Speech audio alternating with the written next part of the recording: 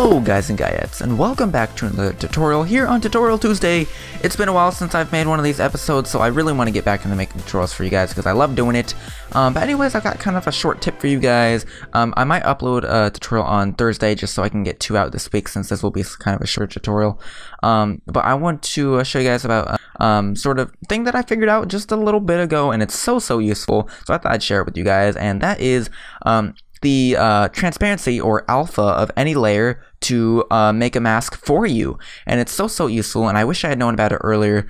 I know I didn't know about it when I did last tutorial on filling up a bucket, the bucket filling animation in After Effects. It would have helped so much, and I wish I had known it back then. But anyways, basically you make a composition. I just have main comp 1920 by 1080, 60 frames per second, you know, the usual deal.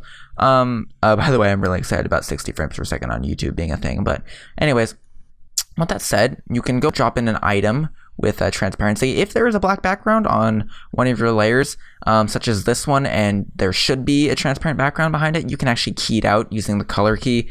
I know I got so many comments saying that there wasn't on their layer, but you can actually go ahead and do a color key. Yep, you just drop it on there, and then you pick what color you want to make transparent, and you fiddle around with the tolerance and thinning and feathering of the edge, and you can get rid of whatever black background is there. But that's besides the point. Basically, I'm going to turn to draft mode just so I can get those hard edges, because it is a pixelated image, and if I don't, it'll look a little bit blurry. So anyways, once we do that, it's actually really simple. All you do, you go to layer and then auto trace right here, and basically what you'll do is you'll click current frame. You'll want to select your alpha channel, because alpha is transparency. It's another word for transparency, and you want to make your mask from the transparency of this image. You can add blur if you want. I will not.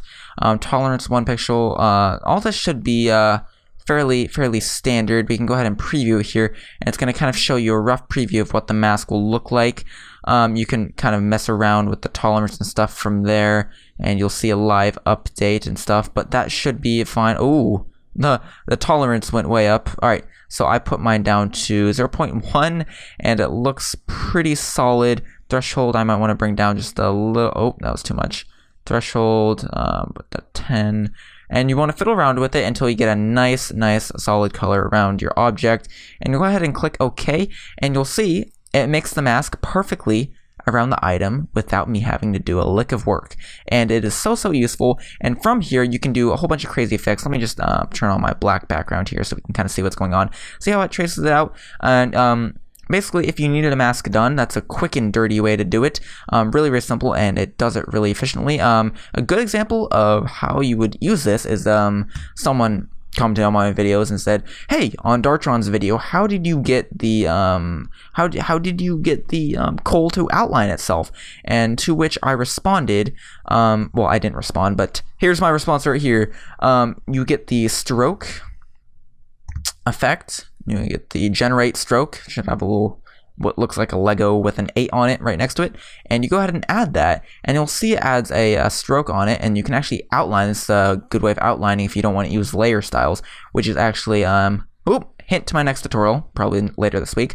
But what you can do is you can select the mask that we just made, which was mask 1. That is the one that we generated around it, and you can go ahead and add start and end. Oop, that's opacity. Start and end, and then what you can do is that you can actually animate the line going around it. So that's really cool. And I think what I ended up doing was adding spacing. Let me go check it out. I haven't used this effect in a while, so I'll go out here and I'll play with some of the stuff. So if you add spacing, you actually see that it makes like what looks like dots around it. You can bring out the brush size, and you'll see it makes like little dots, which is exactly what I did on Dartron's video.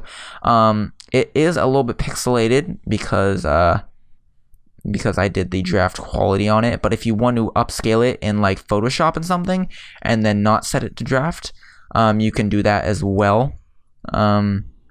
But right now it's gonna look a little bit blurry just because I upscaled it here in After Effects.